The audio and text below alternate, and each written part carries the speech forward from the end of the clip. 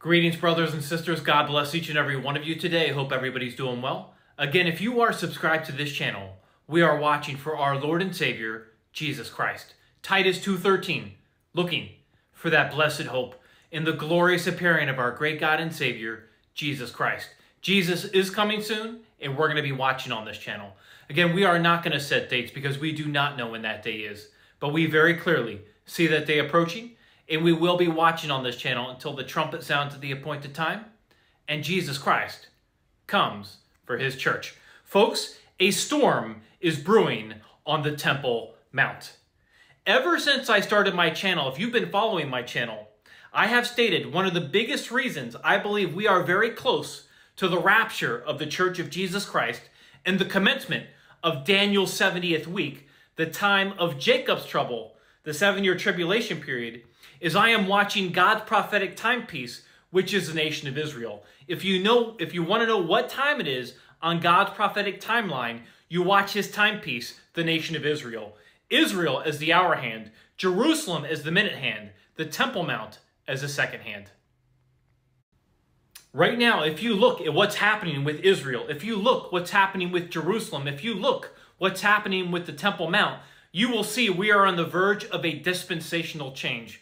Again, right now we're in the dispensation of grace, the church age, but God is about to put his full attention back to the nation of Israel for Daniel's 70th week, the time of Jacob's trouble, the 7-year tribulation period.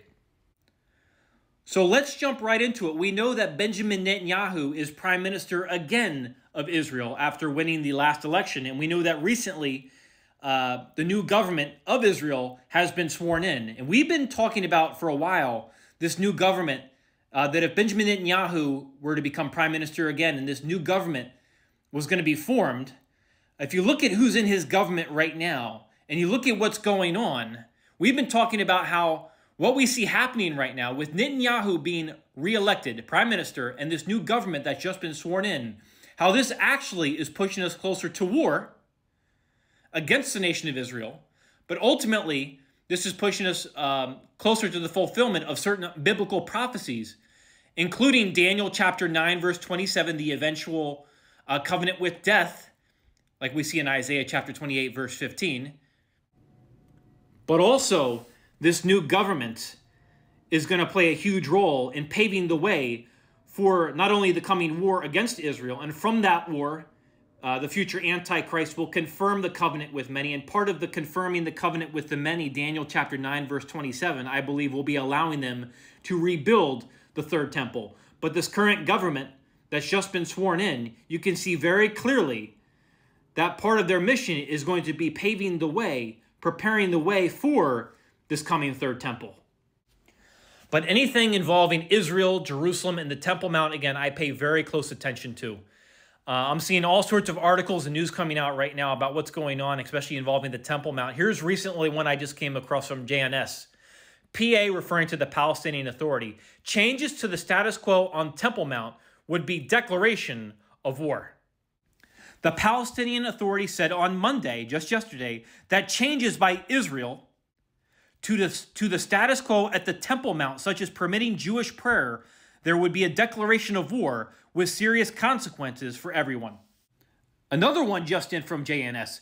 Defying threats, Ben-Gvir visits Temple Mount without incident. Now, we saw the threats from Hamas, Hezbollah, and the other enemies of Israel that if Ben-Gvir visited the Temple Mount, that there would be severe consequences, that it would be a declaration of war. Now, Ben-Gvir just recently visited the Temple Mount. Now, there was no major incidents when he visited, but we see the clear threats from Hezbollah, Hamas, and the enemies of Israel right now for a retaliation. Check this one just in from the Times of Israel.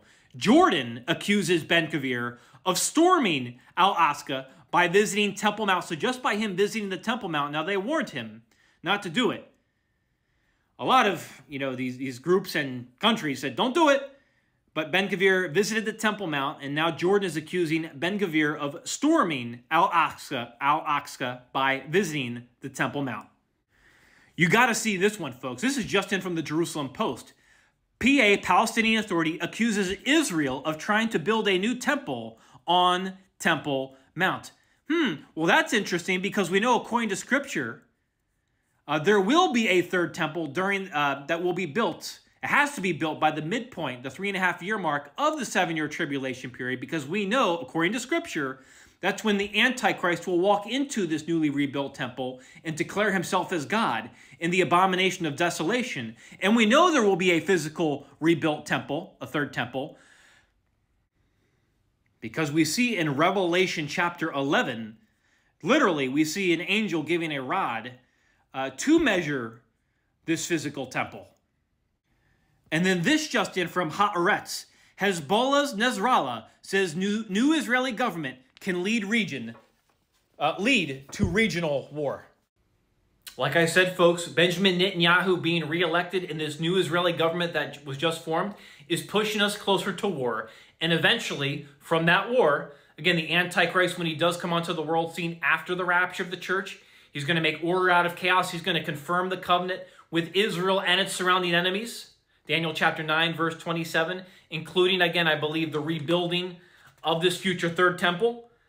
But folks, listen to this. Part of the article here says, far-right National Secretary Minister Itamar Ben-Gvir, his visit to the Temple Mount will lead to an explosion in the entire region. That's what Hezbollah's leader just said. Again, Ben-Gvir's visit to the Temple Mount will lead to an explosion in the entire region, said Hezbollah chief Nasrallah on Tuesday, just today. Again, nothing happened when Gvir visited the Temple Mount, but we're seeing Hamas, Hezbollah, and even Jordan and the other surrounding enemies of Israel saying there's going to be a retaliation here. A storm is brewing on the Temple Mount, folks. Ben-Gvir's ascent to the holy site, the holiest in the Jewish religion and among the holiest for Muslims, drew international criticism. His visit, the first since he took office last week, came after he made statements on wanting to change the long-standing religious status quo at the holy site to allow Jews to pray there. On the eve of the election, he stated that he would demand that Prime Minister Benjamin Netanyahu introduce equal rights for Jews on the Mount. Nasrallah also said this, the leader of Hezbollah. What happened today at the Al-Aqsa compound and the stance regarding the Palestinians of many Arab countries guarantee they are turning toward a dangerous direction. If the Al-Aqsa Mosque and the holy sites are harmed, it will not destroy the situation with Palestine alone, but in the entire region. Folks, just connect all the dots. A storm is brewing on the Temple Mount. Benjamin Netanyahu being reelected in this new Israeli government, and Ben-Gvir visiting the Temple Mount when Hezbollah, Hamas, Jordan, and many others said don't do it because it will lead to a major escalation. It'll be a declaration of war. Again, nothing happened today in regards to a retaliation, but we're seeing a very, very direct threat from the surrounding enemies of Israel for a declaration of war from this. So you need to keep your eyes on this. A storm is brewing on the Temple Mount. We see things heading to a war against Israel. We see the stage getting set up from this war for the eventual confirming of the covenant with many, Daniel chapter 9, verse 27. We see eventually this third temple coming. Folks, Jesus is coming soon. If you're watching this video right now and you don't have Jesus Christ in your life, just look around the world right now at everything occurring and look at what your Bible says. You will see several things are true. The Bible is real. The Bible is alive. Jesus is real. Jesus is alive. And Jesus is coming back. And he is coming back one day very soon. This current world order, it is sinking, and it is sinking fast just like the Titanic.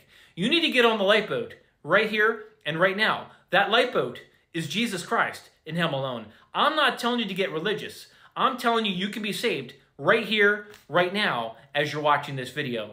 Now is the accepted time. Now is the day of salvation. So what do you have to do to be saved? Well, the gospel of your salvation is found in the book of 1 Corinthians chapter 15, verse 1 to 4. Believe. You're believing Jesus Christ died on the cross for your sins. The sin debt that you could never pay on your own. Jesus Christ paid it in full with his blood on the cross so you could be reconciled back to him, forgiven of your sins, and be with him forever in heaven. So you're believing Jesus Christ died on the cross for your sins. He was buried, and he rose again. He resurrected on the third day as it is written in the scriptures. That's the gospel of your salvation. If you're still confused, here's the bottom line. Every single one of us is a sinner. We all miss the mark. We all fall short of the glory of God. And our sin separates us from a holy, a just, and a perfect God. But God loves you so much that he would come down. He would be born of a virgin. He became flesh. He dwelt among us, and he was brutally tortured and crucified and shed his precious blood for you on that cross at Calvary. Again, the sin debt that you could never pay on your own, Jesus Christ paid it in full with his blood on the cross, so you could be reconciled back to him, forgiven of your sins, and be with them forever in heaven. That is love, my friends. That is love. The bottom line is this. Heaven and hell are very real, literal places, and you will spend an eternity in one of those destinations. Hell's a real place. It's eternal torment. It's eternal separation from God. I don't want you to go there. Jesus does not want you to go there. But if you die without Jesus Christ, you will be separated from God for eternity in hell, and I am going to tell you the truth because I love you. Jesus Christ is the only way to the kingdom of heaven, and he's the only name that can save you. I am begging you, I am imploring you to get saved right now. Put your faith and your trust in the blood of Jesus Christ right now. Believe Jesus Christ died on the cross for your sins. He was buried, and he rose again. He resurrected on the third day, as it is written in the scriptures. And do it now, because tomorrow is not promised. And make no mistake about it, Jesus is coming, and he is coming one day very, very, very soon. Keep looking up, keep watching with me, and God bless you all.